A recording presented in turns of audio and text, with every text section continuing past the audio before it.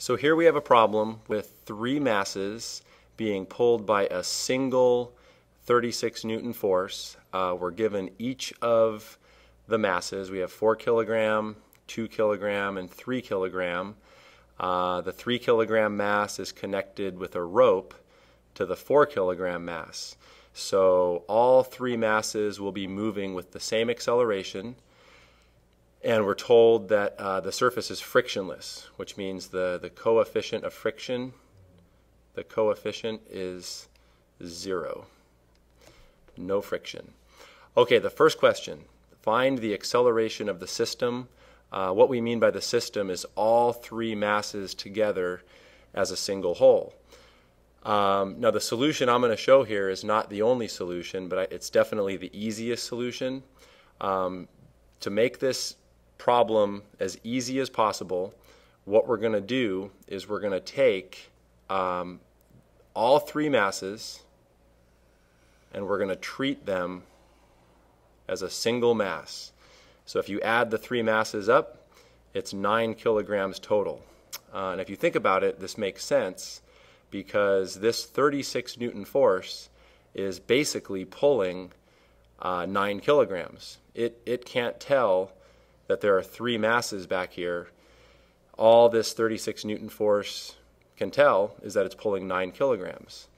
So the first thing we're going to do is a free body diagram for our single 9 kilogram mass. So this 9 kilogram mass represents all three. So the forces present, we have our 36 Newton force pulling to the right. We have mg down. And we have a normal force up. Okay, so that would be the free body diagram. No friction. So if there were friction, we would show friction going to the left. All right, next thing. We sum the forces in the x direction, and we sum the forces in the y direction. So in the x direction, all we have is our 36 Newton force. No other forces, so we've summed it. We've summed up the only force in the x direction, and the summation of the forces always equals ma, or that's an x acceleration. In the y direction, and by the way, we're not going to need the y direction here because the acceleration of the system, the acceleration of these three masses is only in the x direction, and we're not asked to solve for normal force, so really we don't need this y direction, but I'm going to show it anyway. The way you would sum the forces in the y, we have normal force up, mg down, and that equals mass times acceleration in the y. And I guess I should add here, when I say x, I mean the horizontal. When I say y, I mean the vertical. There is no y acceleration, so we can set this y acceleration to 0 because these masses are not going to be accelerating vertically. They'll be accelerating horizontally in the x. So this question can be answered very easily now by taking this equation and solving for what the x acceleration is. So we're going to get 36 newtons divided by mass.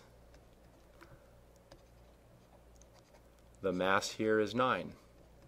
We're treating the three masses as a single whole. And this gives us 4 meters per second squared.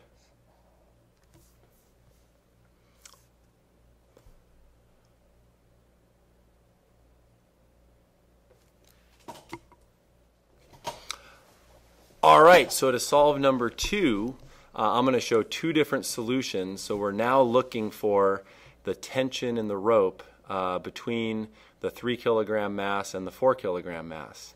So first thing to notice is that if we're looking at the 4 kilogram mass, the tension in the rope points towards the left from the perspective of the 4 kilogram mass. If we're looking at the 3 kilogram mass, the tension in the rope points to the right, which makes sense. You know, the 4 kilogram mass is being slowed by the tension, and the 3 kilogram mass is being sped up or pulled to the right by the tension. Now, the two solutions to the problem, we can find the tension in the rope by focusing on the 3 and the 2 together as one, or we could find the tension in the rope by focusing on the 4 kilogram mass. Both ways to solve the problem are fine. I think it's a little bit quick. It's definitely quicker to focus over here. Not much quicker, but it is quicker. So let's start by looking at the 3 kilogram and the 2 kilogram. Now again, this tension pulling to the right does not know that there's a 3 kilogram and a 2 kilogram. All that this tension knows is that it's pulling a 5 kilogram mass. So for our free body diagram, so we're going to be working from here. So our free body diagram is going to be for a single 5 kilogram mass. We have tension pulling this 5 kilogram mass to the right. We have mg down, and we have a normal force pointing up. Our summing of the forces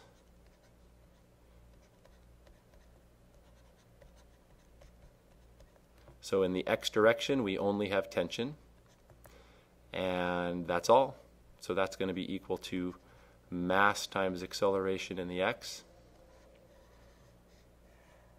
In the y direction, we have normal force minus mg. So normal force is positive because it points upward.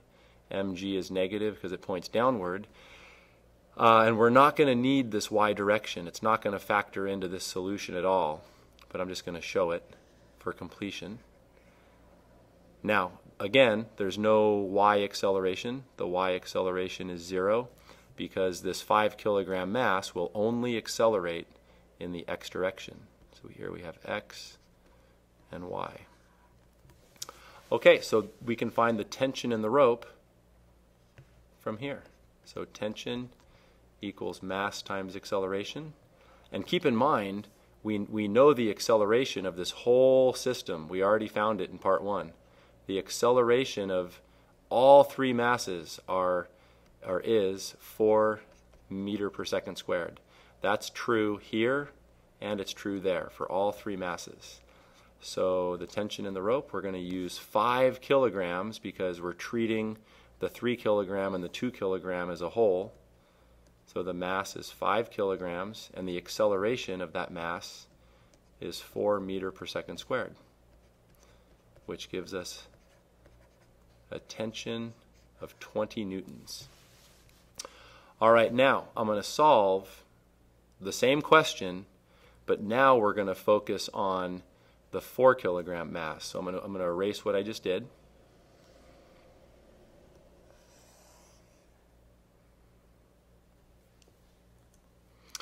So now we solve it again, focusing on this 4 kilogram mass. So if we focus on the 4 kilogram mass, the mass is just 4. And now we have 2 forces in the x direction. We have our 36 Newton force, and then we have the tension pulling to the left. Mg down, normal force up. So this is the free body diagram. So on to summation of the forces.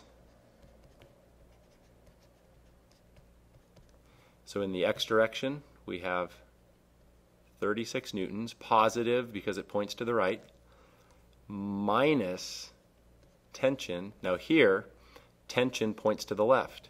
Tension is pulling the 4 kilogram mass to the left. So that's our sum of the forces. Sum of the forces always equals mass times acceleration, where that's an x acceleration. And then in the y direction, again, normal force minus mg equals ma. And there is no y acceleration. The 4 kilogram mass does not accelerate vertically. So to solve for tension, and we will get the same answer as when we focused on the 3 and the 2, so we're going to take this equation here and solve for t. So t, if you do the algebra correctly, you'll get 36 minus ma. So that will be 36 newtons. The mass is 4 now. We're focusing on the 4 kilogram mass. And the acceleration of the 4 kilogram mass is 4 meter per second squared. So this is basically 36 minus 16, which gives us the same answer, 20 newtons.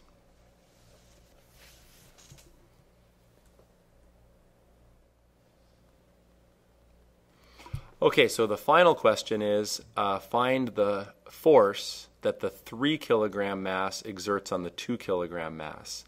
So we're going to be solving this problem by focusing just on the 2 kilogram mass. So let's just do the free body diagram. Look at the forces acting on the 2 kilogram mass. So obviously there is mg down, the force of gravity. There's a normal force because the 2 kilogram mass is on a surface. And the only force in the x direction, the only force horizontally, is the force of the 3 kilogram pushing the 2 kilogram mass. So we'll call this F23. So the way you read that, that's the force on the 2 kilogram by the 3 kilogram. So we'll just label that F23, and that's what we're looking for. Now keep in mind, we know the acceleration of all 3 masses. All 3 masses are accelerating at 4 meter per second squared.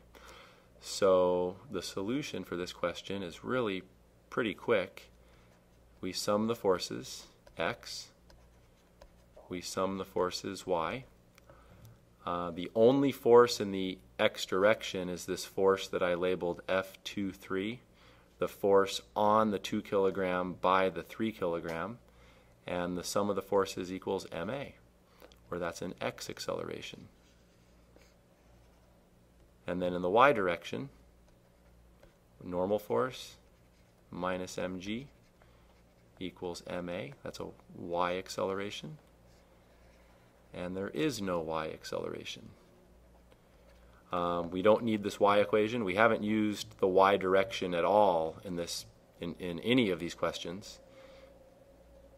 To find F23, we simply use ma. So the mass is 2 kilograms, and the reason for that is the mass being accelerated here is the 2 kilogram mass. Because we're focusing specifically on the 2 kilogram mass, and we want to find the force that's accelerating it.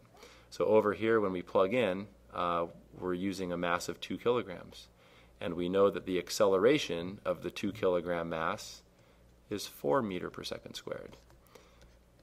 So the force on the 2 kilogram mass by the 3 kilogram mass is 8 newtons.